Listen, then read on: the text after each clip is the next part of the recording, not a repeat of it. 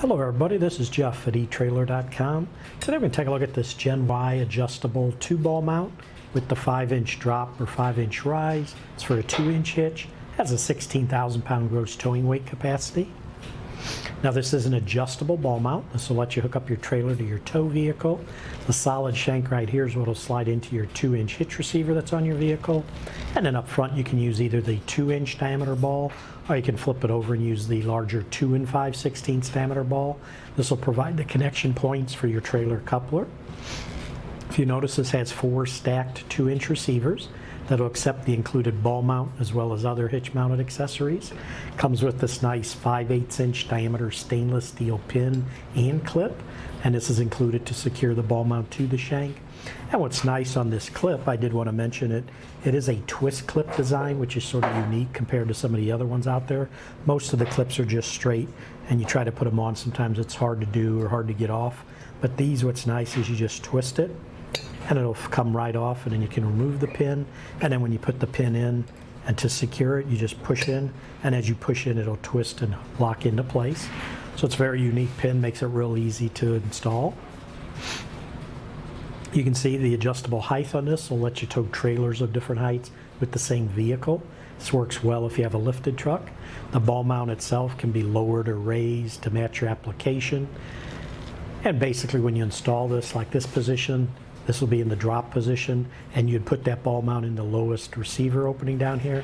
That'll get you a maximum drop of 5 inches. If you flip this around 180 degrees and put it in the maximum rise position, and then installed the ball mount in the highest receiver opening, it'll get you a maximum rise of 5 inches. Just to show you how to move that ball, basically again, you take your clip off, take your pin off, and then with those out, you can see that you can slide your ball mount out. You can turn it 180 degrees if you want to use the larger 2 5/16 ball. Or as I mentioned, you can actually slide it into whatever height you need also. We're just going to put it right back in the same position. Line your hole up, take your pin, go ahead and slide it all the way through, and then use your twist clip to secure it, just like that. Very quick and easy. This is a heavy-duty steel construction. They do use a zinc primer, and then it's coated with a durable silver vein epoxy powder coat to resist corrosion. Now when you do install this into your hitch receiver, you can see there's 2 hitch pin holes here. It does require a hitch pinning clip or a hitch lock to secure it to that receiver. Now those are not included. You would have to supply those, or we do sell them separately on our website. These 2 hitch pin holes have a diameter of 5/8 of an inch. This is SAE J684 certified. It is made in the USA. Again, the application on this, 2-inch by 2-inch trailer hitch receivers.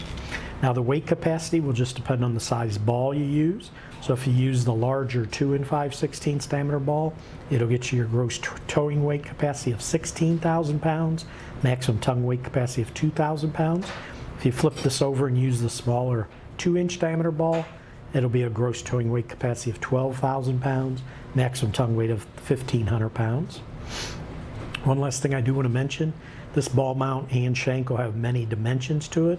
So what I do recommend for you to do is go to the product page of this part number, and you'll see the picture of it with all the dimensions on it. That way you can get the dimension you might need to verify that it would fit your application.